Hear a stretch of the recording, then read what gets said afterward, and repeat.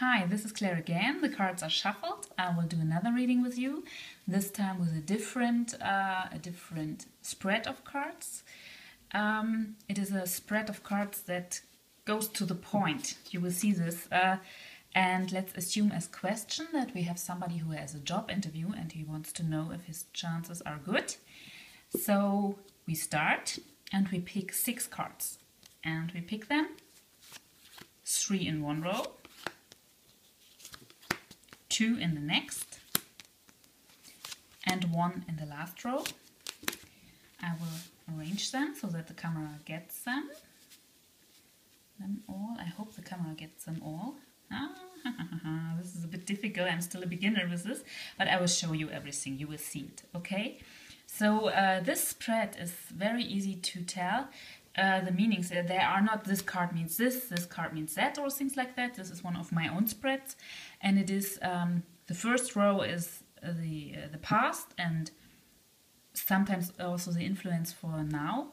This is now, and this is the future, but not only the future, it is also the outcome of everything. So this is like everything goes to this card. This is a sum. It sums it up. Yeah.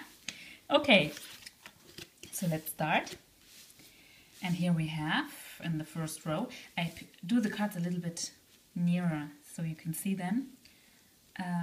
We have here the clover, we have the woman, and we have the flowers. And the clover is a card that indicates a small luck. Sometimes it is not so good because it is too small for something, but here it means little luck, chance, everything will turn out good. Now, here, it can also indicate that he got the invitation to the job interview, because the flowers are an invitation card, and if we were in real life, we had to ask the man if for example, the letter or the email for the job interview came from a woman, or if he will be interviewed by a woman. This would be very likely when we have a woman card, this central, yeah, or maybe it also could be for example, that his wife or his girlfriend has told him, do this there, write a letter to this company, or things like that, yeah? In real life, you could ask your querent and he could tell you about it. Because when a person card shows up, it always has something to do with the person. Yes, and here we have, I do them a little bit higher so you can see them. Here we have the birds, and in some decks they are the owls. Yeah, this is the same.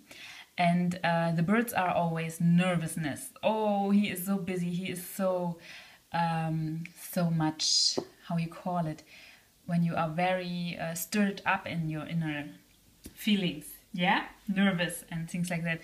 And this bear, this is his boss, his new boss that he would have, and he comes very nervous to him. And the birds also indicate that the situation is nervous, like it is not calm when the interview is there, or the boss has something very different in mind, he doesn't listen to him really, or things like that, yeah? The situation is not balanced when he has his job interview. So it is very, very important what this card shows, because this is just a description of the situation, it is not the outcome. Yes, and here we have the fox. We had him already in the first reading. The fox means something is wrong. This can mean very many things. It is not very concrete here in the cards, but we always have to stick to what the cards say. We can't make anything up, yeah? And the fox here, I would interpret him as something is wrong with the whole job.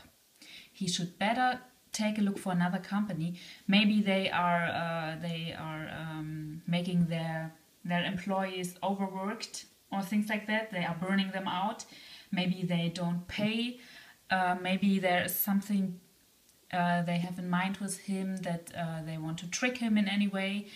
This card is a warning card, and this card means yes, he can go to the job interview maybe to make this experience or to learn. Everybody is very nervous in a job interview, so it can be good that you have a little bit experience with that, maybe for the next job interview.